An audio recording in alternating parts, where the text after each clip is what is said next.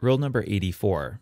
A circumstantial cum clause has an imperfect or pluperfect subjunctive verb and shows the circumstances that accompanied the action of the main clause. In the previous rule, number 83, we saw that cum as a conjunction can be translated as when and shows the time that the main clause happens, and the verb in the cum clause is in the indicative mood. Moenia duxit tum cum urbem condidit.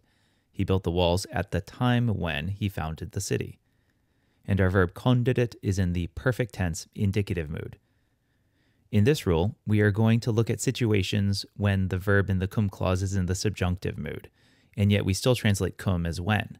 And this is called the circumstantial cum clause, as opposed to a temporal one, since we're focused more on the circumstances rather than the time of the main verb action.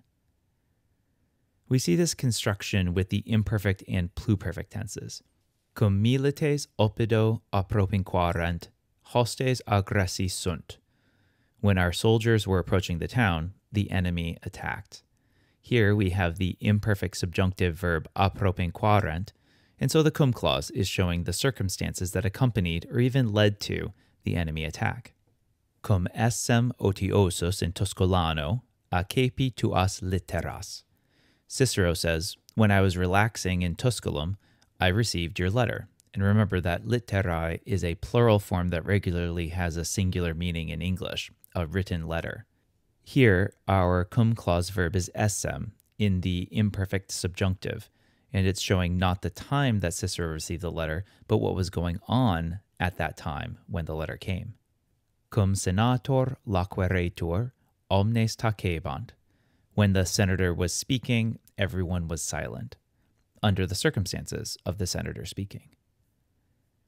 Eventually, in Latin, the imperfect subjunctive comes to show an action that's happening at the same time as the main clause. And so the senator was speaking at the same time that everyone was silent, and so this cum clause is equivalent to a clause introduced by dum with the present indicative. So, cum pro castris fortissime pugnaret occisus est.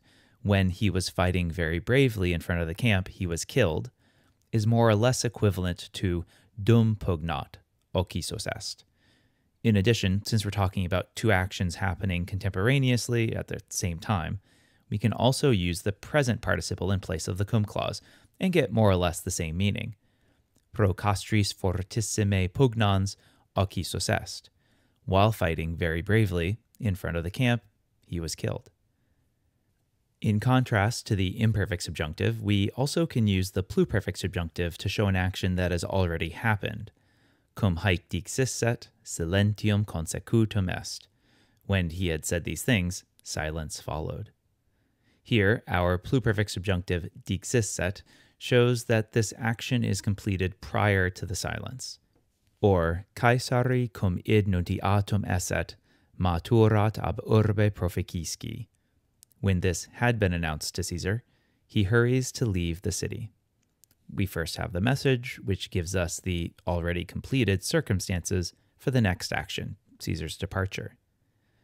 This use of the pluperfect subjunctive, because it shows an action that's already happened, arises to be pretty much equivalent to a postquam or ubi clause, rule number 82, with the indicative mood.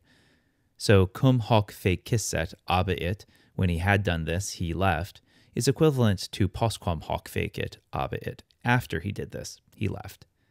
And just as the sense of the present participle is like a cum clause with the imperfect subjunctive, a perfect participle, which shows a completed action, is like our cum clause with the pluperfect subjunctive. Hoc facto abiit. With this done, he left. After he did this, when he had done this, etc. So how does a cum circumstantial clause differ from a cum temporal clause, which we discussed in Rule 83? In other words, when do we use the subjunctive, circumstantial, and when do we use the indicative, temporal? And here the distinction requires a bit of a nuance that might not be so clear in English, so I'll try to do my best. When we're talking about a specific time period, we're going to use cum with the indicative. So, cum Caesar in Galliam venit, alterius factiones principes erant aedui, alterius sequani. When Caesar came to Gaul, the Aedui were leaders of one faction, the Sequani of another. And note the ellipsis, that's so typical of Caesar's writing. Here, the cum clause, which has the perfect indicative wainit, is dating the observation about the Aedui and Sequani. But if we swap out wainit with wainisset, our pluperfect subjunctive, now our cum clause shows the circumstance that accompanied the factionalization of Gaul, and our cum clause would imply that this separation into groups didn't take place until after Caesar's arrival. As noted before, this cum Caesar veniset clause is equivalent to postquam Caesar venit, after Caesar came to Gaul. In other words, cum plus the subjunctive describes the time by its circumstances, while cum plus the indicative denotes the time specifically. We can also look at this in a different way. So let's take the English sentence, "When I was in Rome, I saw the emperor." If this sentence was answering the question of when did you see the emperor, we would translate it as a cum temporal with the indicative mood. Cum Romae eram imperatorem vidi. But if the question is instead, what did you do when you were in Rome? Now our cum clause is giving the situation rather than the time, and we would use the subjunctive. Cum Romae essem imperatorem vidi. But you sometimes can find an indicative verb used when you think the subjunctive would be better, especially in early Latin. So this has been Rule 84. A circumstantial cum clause has an imperfect or pluperfect subjunctive verb and shows the circumstances that accompany the action of the main clause.